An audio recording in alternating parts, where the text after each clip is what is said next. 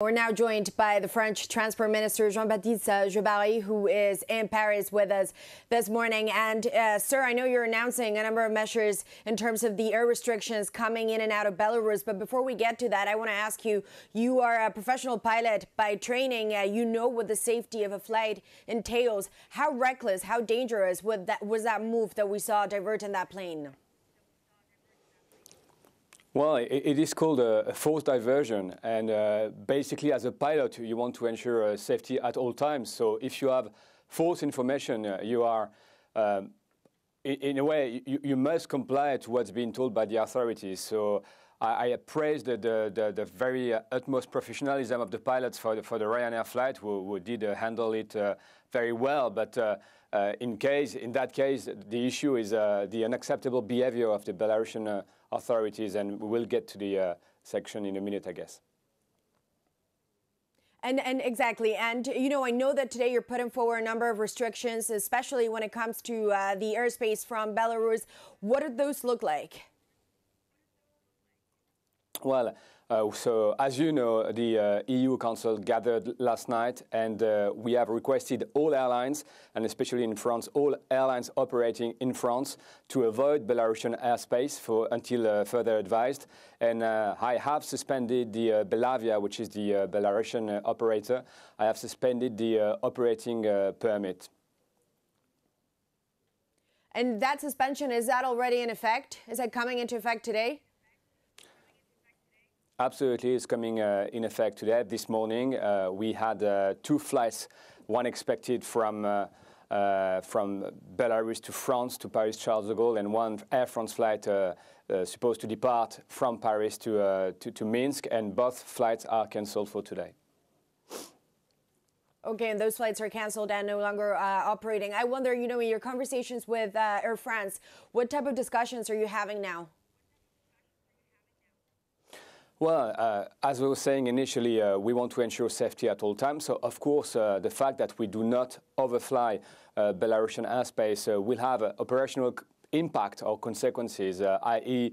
longer flight times. And so we made sure last night that everything was okay from a safety and operational point of view, and that's totally under control. So, of course, focus one is safety and security.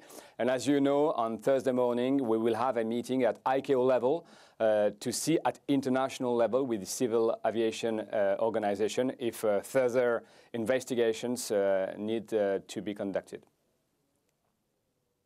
And, you know, in terms of that investigation, until now, yesterday, the Belarusian authorities said that this was about a bomb threat. At one point, they said it was Hamas that had done this. Based on what you heard, how credible are these explanations? Well, I can't go into further details here, but what I can say is, according to what we know, it was a forced diversion of the Ryanair flight, so hence the sanctions that were announced last night. And Minister, you know, for European citizens that are watching this, some of which are probably shocked to know that this happened in the European airspace, you know, essentially a plane that gets hijacked mid-flight. How safe is the European airspace after the measures that you've taken last night? No, the European airspace is very safe, one of the safest in the world according to the safety records. But you're right to say it was an EU flight between 2 EU countries, and freedom of overflight is at the foundation of international air traffic management and rules, so to say. So it was very important that the EU member states reacted very quickly, and these sanctions are essential to keep confidence for the passengers, and once again, the European airspace is safe.